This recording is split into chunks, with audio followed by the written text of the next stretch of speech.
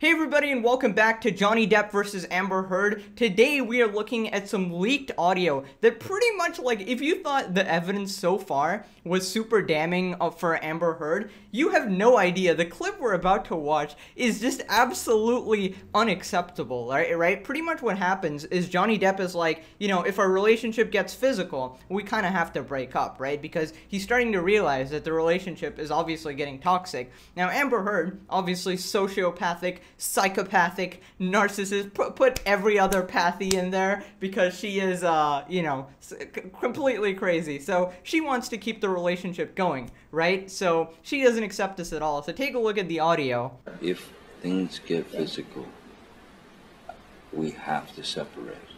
We have to be apart from one another, whether it's for an hour or 10 hours or a day. We must. There can be no physical violence. Okay, we literally have Johnny Depp here saying, there can be no physical violence, we need to separate. The guy who always tries to run away from the situation, you know, go to the bathroom, hide away, because he knows that, you know, a woman like this cannot really be reasoned with because she keeps getting physical. And here he is literally just saying that, hey, we need to stop. We need to literally stop. So how can he possibly be the abuser? No abuser says this. Look at what Amber says right after. I can't promise you that I'll be perfect. I can't promise you I won't get physical again. God, I can sometimes get so mad I lose it. Is that not the most damning piece of audio you've ever heard? Can they please, dear God, play this in court? This is even worse than the, I wasn't punching you, I was hitting you. That was bad enough, right? That incriminated herself as well. But, you know, that one, she can kind of, like, her defense is obviously going to be, yeah, I wasn't punching you, I was hitting you, but I was acting in, like, self-defense. Over here, there is literally no defense because Johnny is literally like, if we ever, you know, if anything ever happens, we need to immediately separate, you know, couple hours, a day even he recommends, even though they're a couple, he's just like, we need to calm down, you know, recollect ourselves, which is definitely the much more mature thing to do in the relationship and definitely doesn't sound like an abuser. Meanwhile, Amber is like, yeah, let's just stay together and, you know, I don't know, I'm like, I'm a complete psychopath, so I can't really control what I do. I don't know, if I get too mad, I might just punch you in the face, you know? It's so blatantly clear, dude. Like, look at this. If things get physical. If things get physical, we have to separate. And then there can be no physical violence. I can't promise you I'll be perfect. I can't promise you I won't get physical again. I mean, I don't know what more proof the judge and the court needs because this is absolutely ridiculous. Okay, so at this point, we probably all know that Amber Heard's #1 mistake was abusing Johnny Depp, right? That's pretty much like, if she didn't do that, none of this would be happening. Her #2 mistake is lying under oath, right? You know, that's just gonna make it much worse. So apparently, there's something that she did that will give Johnny Depp the win, so let's check that out. See my little sister with her back to the staircase, and Johnny swings at her, and I don't even wait I don't hesitate, I don't wait, I just swung at him. Kate Moss and the stairs, and yeah, the lawyers got super happy. He's like he's like, you know, making a fist because he's definitely gonna bring Kate Moss in the stand and interrogate her as well. The Heard and Depp defamation trial is currently on pause, but the past 15 days were crazy. We all get a graphic explanation of all the abuse and violence that happened between the ex-spouses. More and more people are starting to think Johnny this stuff has to be aired out, honestly. I can't imagine how embarrassed Johnny is, honestly. Depp is innocent because they aren't persuaded by Amber's side. Since then, she's faked tears, faked evidence, so and let untrustworthy people testify for her. Amber lied big time, and all even she, the person who was on Amber Heard's side, there's a clip of her actually saying that, yeah, there is proof that Johnny Depp was abused. So people are kind of speculating on that front as well. Basically, they're saying that, hey, I think this doctor realized that, yeah, my reputation's probably not worth the trial or something, because that was Amber's lawyer's witness, so it's supposed to be on her side. But anyways, proven if you look just a bit closer. Let's talk about the things Amber Heard did in court that actually lets Johnny Depp win. I have a memory of him begging. She mentioned she was abused by Johnny using a broken bottle, and recently, just a week ago, years after the abuse took place, A photo by Ben King surfaced of the bottle that was used. Obviously, it is whole. With a bottle that's size 2, you'll probably need to go to the hospital after what's been done. But Amber has no wounds or bruises from that event. She also said there was glass everywhere and property damage took place, but the room from the evidence looked so clean. It was near spotless. Additionally, the bottles were not big rip, big fat rip at all. There's still some liquid inside, and it was put on the table as if someone drank it and forgot to close the lid. It's really unthinkable. I don't get how she began a lie without calculating if she had the right evidence in court. A lot of people are now suspecting it to be entirely made up. Another picture was presented in court recently. It was a picture of Johnny Depp's guitar. According to Amber, Johnny was trying to play this guitar while they were in Australia when he clearly couldn't have. In fact, Amber is the reason for that. She threw a bottle at him that eventually cut the tip of his finger just because she was angry he politely asked for a prenuptial agreement.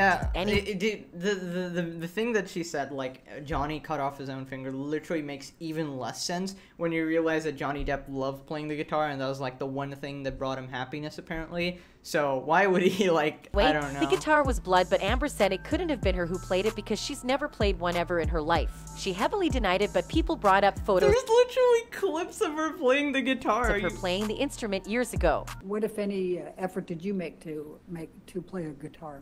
I've never played the guitar. I've never played the guitar.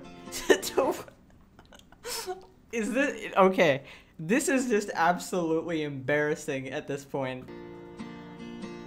I've never played the guitar. It's very easy to prove that she lied, and if the court realizes this, it's gonna be bad for her. She's lying about, like, the lying comes so naturally to her. It's like, why are you even lying about this? It's like, no, it's not gonna, like, if you admit you played the guitar, it's not gonna affect the case in any way. But she's so, like, there's so many lies jumbled up in her head. She doesn't know what's real and what's not anymore. And that's kind of what happens when you stack lie on top of lie on top of lie for years and years and years. That's just how it's all gonna come crumbling down.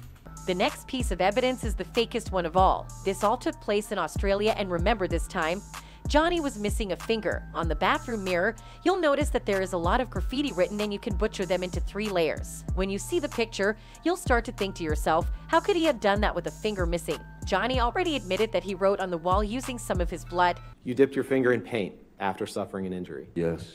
And then you used that finger to write on objects in the house. Yes or no? Yes. But when you compare all the pictures of the mirror, you'll also notice that words kept being added to the mirror. They were getting bolder by the second. It was obvious that she set it up and wrote more to make it look worse. The items in the background are also— That's such a scummy thing to do. It's like, you know, basically what she does is finds like a little situation that Johnny Depp is in. Either he's writing on the wall, either he's a little passed out, and she makes it worse, putting the ice cream in his lap, you know, antagonizing him with the cabinet clip, and then this part as well. It's like, God, she's just setting him up to look so bad. I don't know how. It's so, like, God, the fact that people can even do this, dude. It's like, how the evil. swimsuit moved. The shower looked like it was used in between takes. Maybe she had to find the right angle to make it look more believable. If she did a bad job. You don't need the keenest eye to see that. It's so obvious. I can kind of understand because she didn't really expect it to get worldwide media attention. This is probably the #1 case in the entire world, and it has the most eyeballs on it ever. So she probably didn't expect that, but that's what happens when you mess with such a famous actor, you know? We also have the great makeup battle. Heard's attorney, Elaine Bredehoft, said the actress had used makeup to cover up her bruises throughout her relationship with Depp. Bro. She was always abused by Johnny, they said, so she had to find a way to cover it all up. Yeah, the makeup, was right? what she used. She became very adept at it. You're going to hear the testimony from Amber about how she had to mix the different colors for the different days of the bruises. The brand of the product was Milani Cosmetics, and they took offense to this. They turned to TikTok and released a video wherein they proved that the makeup was only released in 2017, when Amber claimed to have owned it since 2012 or earlier. How did that happen? Magic. Obviously, it's all a ruse. You asked us. Let the record show that our correcting kit launched in 2017, was the caption, and the video went viral. Amber became the laughingstock of the world. What's sad is that she would comment about it. I bet their sales went up like 50% after that. Her stylist that she's lucky her makeup wasn't wiped off. The stylist, confused, even said in court that she saw no bruising at all. Police also claimed that Heard did not have any bruises when she called 911 twice in 2016. Dude, there's so many people just corroborating the same story that Amber is lying, right? Her makeup artist, her freaking makeup artist said, I didn't cover up any bruises. So what are you talking about? Literally. Jesus. On the night Amber recalls Johnny beat her, police officers called to the couple's residence say they saw no signs of bruises on her face. Police officers are saying no. It's like... Amber said on the same night. This isn't like later that it could have, you know, healed or something. The same night. That Johnny savagely injured her face by throwing her own iPhone at her from point-blank range as hard as he could and then continued to beat her face. But the cops have a different story. The first cops that came could clearly see Amber's face and it had nothing. The house was also spotless, zero signs of violence or abuse anywhere. Then, another cop came, backing up the first one's testimony. You know? The only thing they could observe was that her face was red from crying but showed no signs of bruises. You saw no injuries she's an expert in crying. Heard, correct? Correct. And your best recollection is you saw no property damage, nothing in disarray. Thanks, Amber's lawyer. You're really helping your case. This is literally embarrassing. The cops have already caught up to her lies, yet she still continues to push that everything is real. In addition to that, one of the cops said in his testimony, just because I see a female with pink cheeks and pink eyes doesn't mean something happened. Dude, she's like this evil supervillain, you know? She's been planning this entire mega operation for literally years and years and years, and she pretty much... The 2016 was the peak of her villain duties, right? She was super ultra confident, like the cocky villain in a movie, and she's just like winning, right? That's how every movie starts, you know? The villain's winning, they're absolutely destroying the hero, and wow, it took 6 years, but Jesus, it's turning around. It's also becoming easier for viewers to fact check if she's lying or not. This time, Amber claims that Johnny was crazy and mad, holding his dog out the window of a moving car and howled. She was scared that he could have dropped their Yorkies. Everyone in the car just froze. No one did anything. She said, I, too, was torn as to what I should do. But netizens found a video of Amber Heard smiling while holding a small dog by the open window of a moving vehicle. And he grabs this teacup Yorkie and holds Boo out of the window of the moving car.